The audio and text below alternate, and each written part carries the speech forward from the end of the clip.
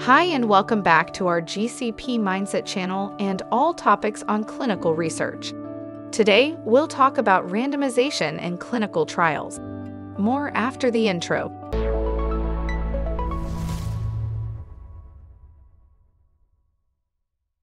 Randomization in clinical trials. In the world of clinical research, randomization is an important tool used to ensure the accuracy and validity of study results. Randomization is the process of assigning subjects to treatment or control groups in a clinical trial. This ensures that the study results are not affected by any biases or confounding variables that could influence the outcome. Randomization is essential for providing reliable and valid data for clinical research professionals to make informed decisions about patient care. This video will provide an overview of the steps in randomization process, the advantages and disadvantages of randomization, and the different types of randomization techniques. The randomization process. Randomization is the process of assigning subjects to treatment or control groups in a clinical trial.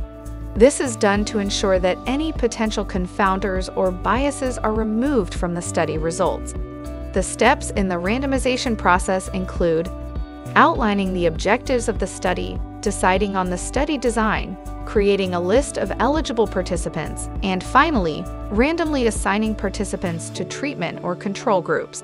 Once participants have been assigned to treatment or control groups, researchers can begin collecting data for analysis.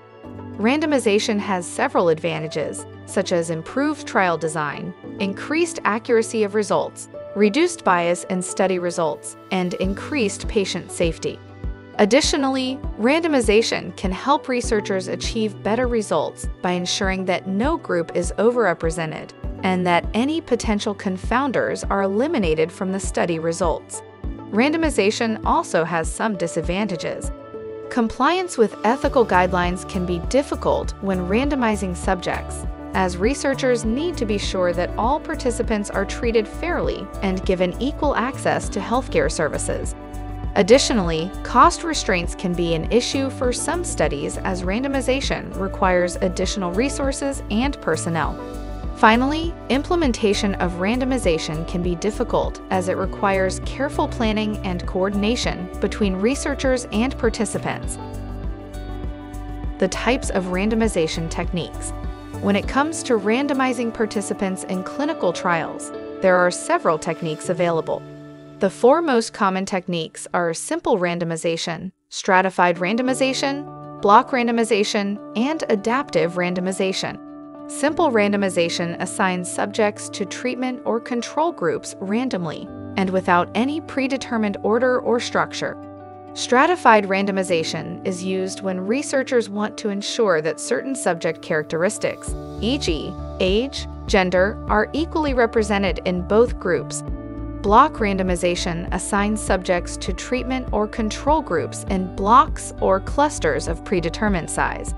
Adaptive randomization is used when researchers want to adjust treatment assignments based on new data or changes in the study design.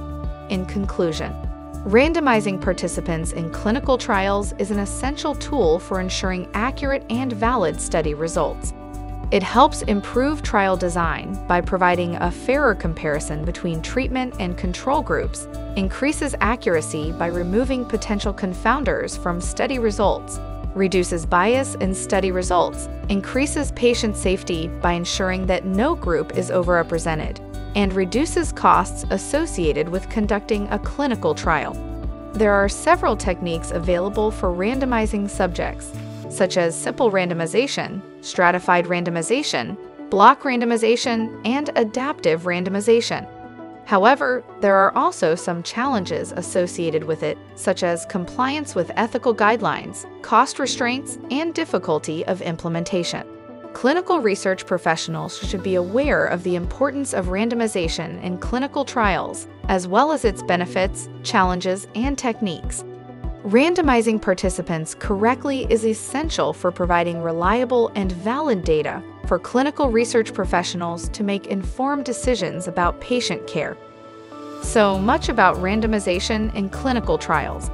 We hope that we could give you some interesting information and look forward to see you next time. Goodbye.